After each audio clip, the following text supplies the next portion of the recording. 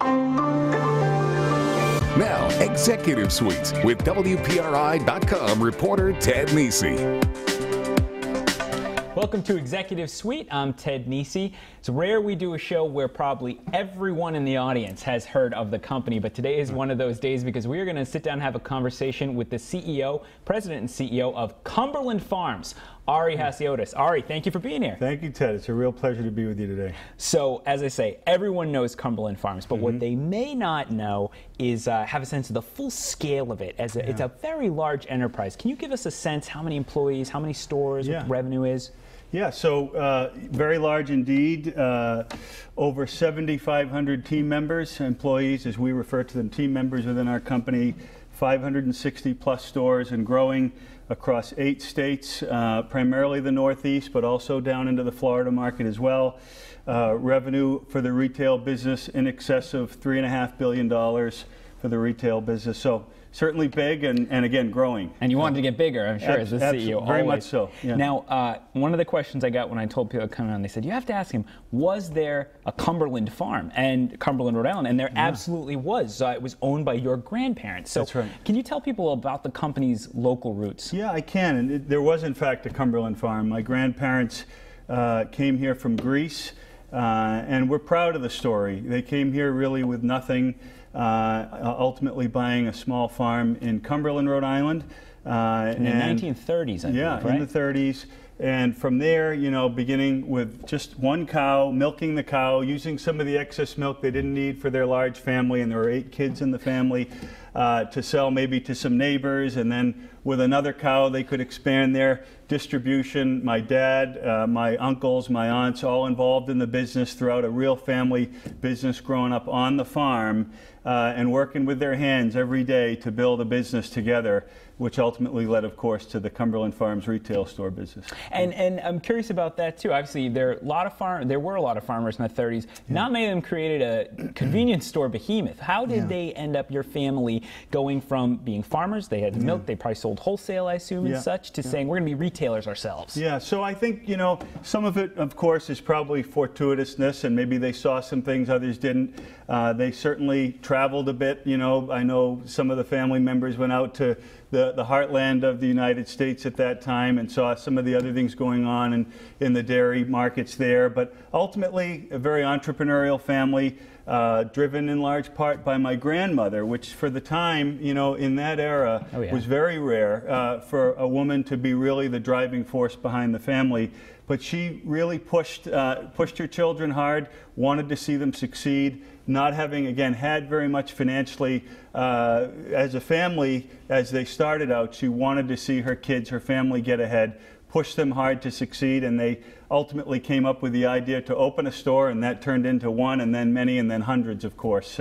Was there a moment where they realized this is going to be a very big company? We're not going to have 2 or 3 stores. This is going to be large. Yeah, you know, I think there was. I think as they started to grow in the 50s, you know, there were times when they were adding, you know, handfuls of stores per week. They felt that they were really onto something, pioneering in the New England market, really one of the first to sell a jug of milk in a gallon jug. Yeah, because our younger viewers might not realize there weren't a lot of there wasn't convenience stores really before the 50s, right? Yeah, and it's funny because we say, how does that happen? Right, you think you need them, yeah. Yeah, but it was a door-to-door delivery up until that time, and the idea of putting milk on a shelf in a gallon jug was really like a novel concept. So they were able to do that, and of course selling it at one location versus delivering it, they were able to do it at a very attractive retail price, and you know, everyone looking to save $1 recognized that value. And it really kind of built upon itself from there. Now, you're 3rd generation in your family to be at the helm of this business. Did you, growing up, did you know, is it kind of, and you, son, you will someday be the CEO? Hardly, no. It was, you know, it's a big family. As you mentioned, a 3rd generation family member, but many members of my generation. I think, again, it's. I had certainly an interest in the business from a very young age and was in and out of stores with my dad really from a young age, working in stores. Even as before I was old enough to ring a register legally, I was stocking shelves and stocking milk in the coolers, and then ultimately was very much attracted to the business and saw what the brand meant to New England and thought, gee, it would be nice to be able to work at the company someday. And as I guess luck and hard work would have it, was able to be in a position to have been given the privilege, and it really is, to be able to lead the company today. And some folks might assume you walked in, maybe you're 22, and they said, okay, you're the CEO now, but you were a store manager. That's right. For a time. What was that like? That's the toughest job I ever had, Ted. Really. And I'll tell you, that has never left my mind. You know, the work I did as a store manager, which I did immediately after graduating from college, and I remember so many of my friends, you know, laughing at me saying, you're going to go be a convenience store manager? And I said, you know, I need to learn our business, and it was a tough job, long hours, you know, all day long, sometimes all night long as well, on holidays, on weekends. And what you learn through that experience, so what I learned certainly is, you know, never to forget the folks, the team members in our stores that really make the wheels turn every day. So it's an experience I will never, ever regret. Certainly, again, the hardest job I ever did. But so much, even to this day, I think back to those times when I ran a store and said, how would that have affected me if I was in a store, leading a store team? How would the team members in the store feel about this decision? And I think it's really helped. It certainly helped me. I hope it's helped the organization as well. Now, did your employees know that, were you kind of undercover boss, or did your employees know that, oh, this is the grandson of the founders, actually? No, I think it was pretty well known. You know, I think, you know, it was a situation where I wanted to come in. I wanted to start at that level. I think many respected the fact that I wanted to start at that level. But, you know, it's a big business. So there were probably some skeptics that were looking at me saying, hey, you know, what's this all about and what does this mean? But I think what we've tried to do, and certainly I've tried to do it, is show everyone across the company that I'm willing to do the jobs. That I would never ask someone to do a job in our company that I wouldn't do or haven't done at some point in my life. So one of the big reasons I wanted to have you on today, we're going to talk a lot about it, is everyone's noticed this rebranding. And it's more than a rebranding. This effort by Cumberland Farms, new types of stores, new products, tons of new things. A lot of it's coincided with you taking the helm. Before we talk about the specifics of what changes have been made, can you take us back to 2008, 2009, when you started to implement these changes? What did you look out and see in the competitive landscape that made you say, we need to embrace some new ways of doing things? So first of all, and I think it's a fantastic question, we recognize, certainly I recognize, that we had a very strong brand, very well known in New England, very well trusted in New England. And we thought we really had the potential, some real latent potential in that brand to take it to greater heights. Adding on to that, we've seen a lot of blurring across channels. You know, the drug channel selling milk, right? The quick serve restaurants selling coffee, right? And vice versa. So we've had to really understand how do consumers approach getting the items they need every day to get through life, and thinking through that lens, are we providing what they need in our environment with our stores, which are very, very conveniently located, easy to get into, easy to get out of, quick service, quick checkout. And so we looked across the landscape and said, are we providing kind of a fulsome, you know, product mix to our customers? In addition to that, very truthfully, Ted, we were seeing some issues with our business. Motor fuel, you know, gasoline primarily, is declining. Probably a good thing for the environment long term with, you know, emissions and so on. But when you're in a business, running a business, and you're relying upon these products, cars are getting more efficient. Again, a good thing socially, but it has an impact on the top line of our business. Likewise, tobacco. Convenience stores are long known as really the preeminent place in which to purchase tobacco products. Tobacco, again, socially good, but declining. So when you sit where I sit and you think about two key product lines in decline, and then you look at a great brand with a heritage in dairy and fresh products with great locations, we said we think we can really make a very big and aggressive push into food and beverage. All right, and we're going to talk about that push and what you've been doing when we come back from a break, so you won't want to miss it. Stick with us on Executive Suite.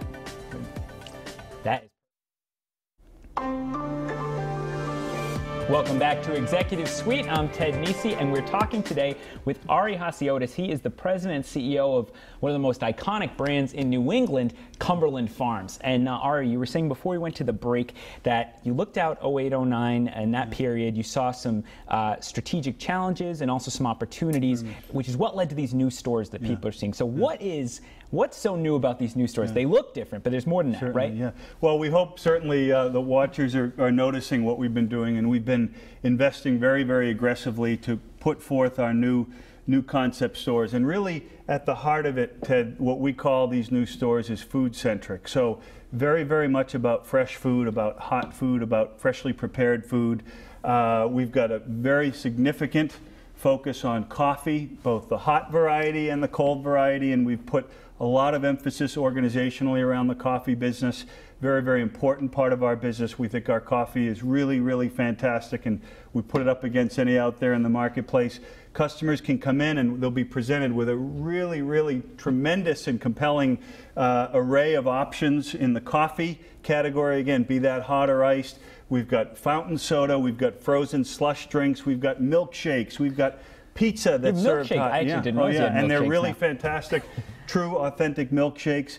Between the pizza, the really terrific hot dogs, we've got toasted sandwiches. It's got a significant fresh food centric component to the store. Now, I know in the Mid-Atlantic, maybe there was a culture of convenience stores having this fresh food thing. Did you look down to that model at all to see what Cumberland Farms could do? Surely, we look across channels and across the whole U.S. and certainly at other convenience operators that we admire that are doing things well. But, very much so. New England has been a bit of a laggard in the introduction of food stores, of fresh food convenience stores, as we're now presenting them. So we think it's a great opportunity to present New England, to present Rhode Island with a compelling offer. And when someone comes and shops at our stores today, we think they can get not only the right value on motor fuel, gasoline, they can get a terrific cup of coffee at a great value. They can get hot food, a breakfast sandwich otherwise, pick up the newspaper, pick up lottery tickets or a gift card for a birthday,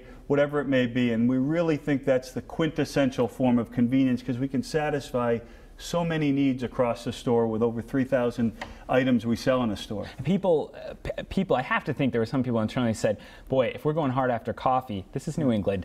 Dunkin' Donuts has a massive presence, not to swear in front of you of a competitor's name, but So how's the response then? Do you feel like, are you getting more share of the coffee drinking that happens? So much coffee gets drunk in New England. Very much so, and again, we've been after it very, very hard and aggressively. We've got a 99-cent price point we've been on for a number of years. But most importantly, the coffee, again, we think the coffee, first and foremost, the product quality has to be there. And we work very, very hard to maintain terrific quality. So 99 cents, but a not so good cup of coffee, that wouldn't work. That would not work. And so we had to have the right product first. We coupled that with a very nice price point, the ability for the customer to make it their way, add as much cream, sugar, whatever they may like in exactly the way they would make it themselves. And the response has been overwhelming. We've been very, very pleased. We continue to grow the coffee business very, very satisfactorily, and we're happy with it. And of course, the new stores present that coffee offer really in its finest form. And the new stores more generally beyond, I know coffee's been at the core of it, but are people responding the way you hoped to the broader offerings, the food-centric stores you're talking about? Yeah, in fact, in some instances, the demand is overwhelming us. Just our ability to have enough product on the grill to service the demand at times, peak times. When you offer as much value as we do, it can be challenging. Our teams are always up for it, but we've had a terrific response to the products across the suite, again, whether it's the morning day part for breakfast items, fresh bakery products, or breakfast sandwiches, etc., or lunchtime, pizza, dinner time. Someone can bring a whole pie home for their family, and it's a fantastic pizza. We make them ourselves, and we're proud of that. You get people hungry as they watch, which I'm sure is the idea. I mean, this has to have been an expensive undertaking. You're not just doing 1 or 2 stores here and there. You're doing a ton of your stores over into this. Were you concerned at all about, right after we would go through this brutal recession, to make that kind of capital investment in your family's company, a privately held company? I mean, what gave you the I don't know, the enthusiasm that this can work? Well, I would give a lot of credit to the family for that. We've had a history of persevering. Again, going back to those family roots, we think very long term. We're not afraid of hard work. We absolutely, respect and treat our team members in the stores as well as we possibly can. And so when we put those things together in that long-term focus, we invest for the next 10 to 20 years. So notwithstanding any, economic volatility in the short run, we're prepared to make the investments and do the right things for our team members in the stores and for our customers. And we're going to do that regardless of the economic climate at any given time. And do you think that's been an advantage for you, being privately held? I'm sure investment bankers have paraded through trying to get you to go public, go on the stock market, but you've withstood that for now. Do you see that as an advantage? Very much so. I mean, we like to take a very long-term focus when we think about our business, whether it comes to decisions we make internally around how we compensate our team members and reward them, or whether it comes to the investments we make and being patient about letting them get up to the level that we're satisfied they're performing appropriately. So we absolutely appreciate and very much desire the ability to think long term. And frankly, we don't think the right way to think about a business is to think about the next 3 months. It's to think about in terms of years or decades. And we think companies that can think that way, again, internally and externally, will absolutely be positioned most especially for success in the years ahead. Yeah, and you're not alone. A lot of people saying that these days. All right, we're going to take another break. When we come back, we're going to hear a bit more about the plans for Rhode Island, specifically with Cumberland Farms, as well as some of the ways they're trying to give back to the community. Stick with us on Executive Suite.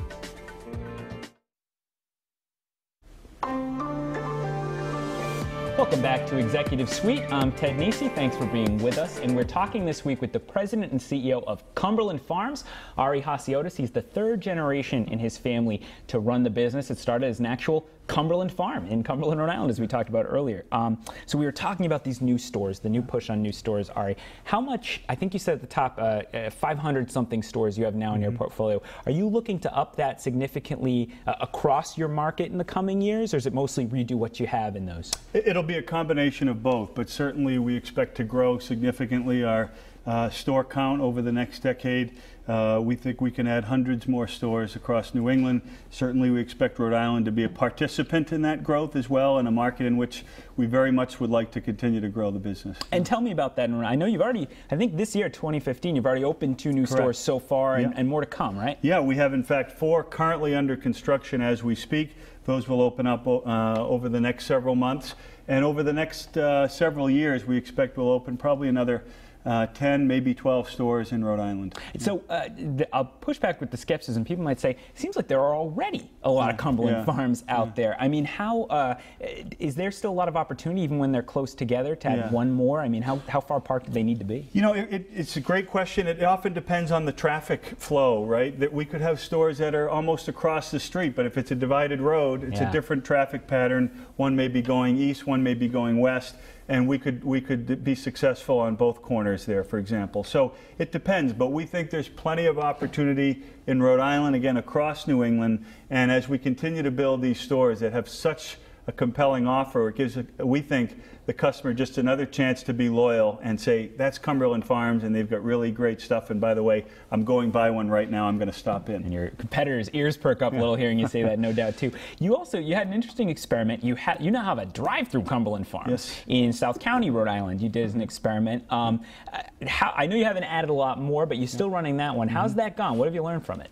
We've learned a lot. Again, as we think about our business and what our key purpose is, ultimately, one of those key purposes is to be able to provide convenience, right? To make every day easier for the customers that we're serving. So it was hard for us in that vein not to consider drive-thrus, given the popularity they've had in the quick serve restaurant space or the coffee shop space.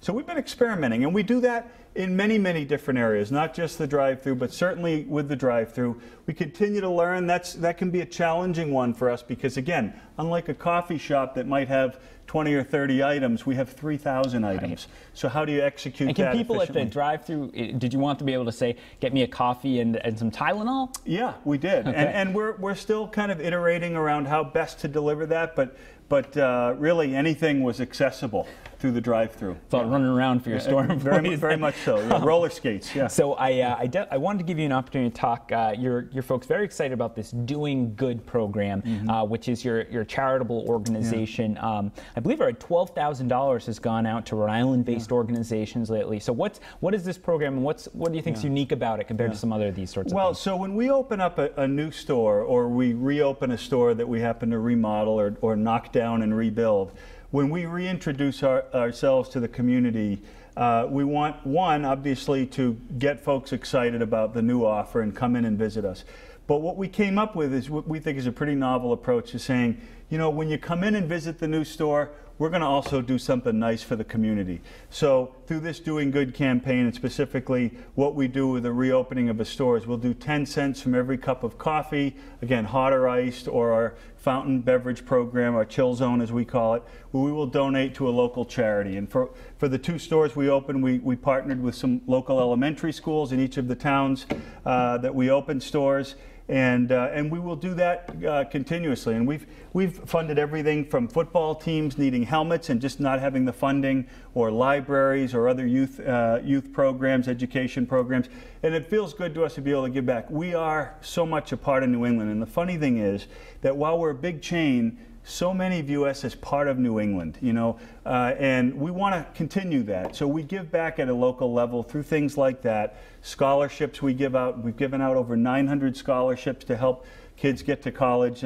Just in the last couple of years, over 10 in the state of Rhode Island, for example. Only about a minute and a half left, but you've mentioned it repeatedly about the importance of your employees to you, and you put your money where your mouth is a couple years ago, because when the healthcare law was being implemented and places had to decide about 30 hours, are you part-time without insurance or full-time with, you went in a different direction for a lot of companies. Tell us briefly about that and why you made that decision. So very simply stated, our employees are our heart and our soul, and that's how, again, thinking long term, we're going to do the right thing for our people. So irrespective of any regulation, we wanted to give greater access to health coverage. So we extended it to 1,200 to 1,500 additional team members. We've increased folks that were considered part-time to be full-time to be accessible then for health insurance.